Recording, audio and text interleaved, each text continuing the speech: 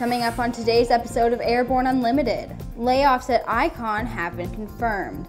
Airbus Perlan Mission II goes for world aviation record.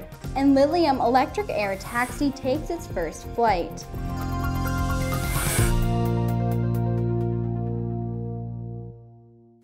Happy Monday and welcome to the show. I'm Sophie Herlock.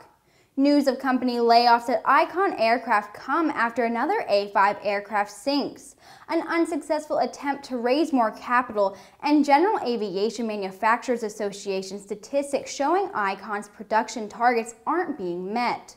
A company spokesperson stated less than 20 positions had been cut this week as part of an organizational realignment, and stated their current employee count remains at nearly 700.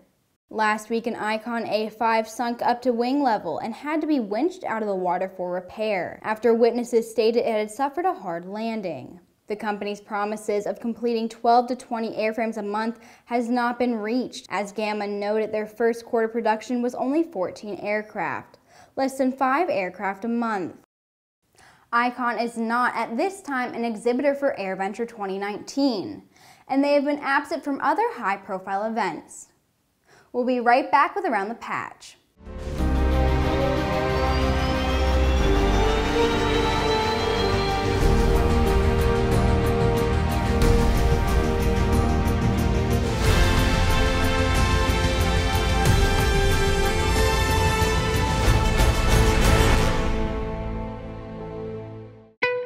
There's a difference between charting a steady course and pushing for the ceiling.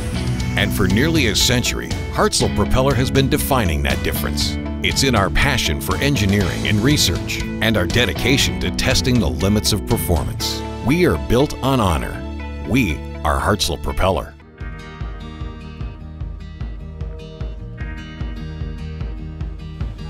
Today is a new dawn. With a new name. Un nuevo logotipo. A new factor. Und einem globalen Kundenfokus. We are Continental Aerospace Technologies, and we stand behind you.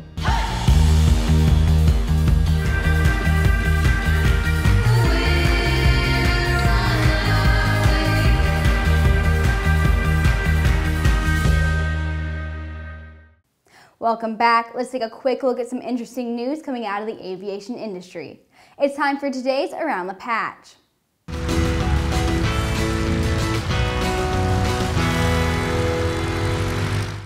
NASA will provide University of Illinois researchers $6 million over the span of 3 years to develop a new approach for all-electric aircraft. The program is called the Center for Cryogenic High-Efficiency Electrical Technologies for Aircraft, or CHEETAH, and will focus on creating a fully electric aircraft platform that uses cryogenic liquid hydrogen as an energy storage method. They hope to cut back on greenhouse gas emissions in the transportation industry, as air travel in the U.S. alone is expected to increase 90% in the next 20 years.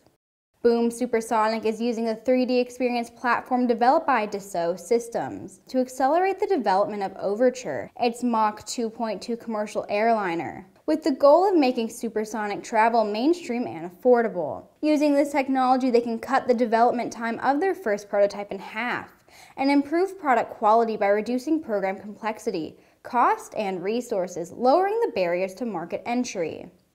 FlightSafety International has named David Davenport as their president and CEO. Most recently, he worked as the co-CEO and president commercial. Previous co-CEO Raymond Johns will continue as president government and manufacturing. For the second year, Women in Aviation members and friends will visit the graves of women Air Force Service pilots and leave flags, flowers, or a note during Memorial Weekend. For more information and for an up-to-date database of WASP graves in the U.S., head to wai-crc.com. We'll be right back with the rest of the news. Build and fly with the most exciting line of kit aircraft on the market, the Sonex Aircraft B models. The B models offer more room and comfort, more fuel, more panel space, more engine choices, and the same great Sonex Aircraft flight characteristics. Learn more at sonexaircraft.com. Based on the popular Sling II LSA, the Sling IV was designed to be the most practical and desirable lightweight four-place experimental aircraft on the market. Find out more about this 115 horsepower turbocharged airplane at airplanefactory.com. The Airbus Perlan Mission II has launched its 4th season of operations.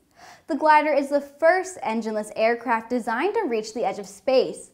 And when it goes to Patagonia later this year, the team aims to break the world aviation record for sustained level flight.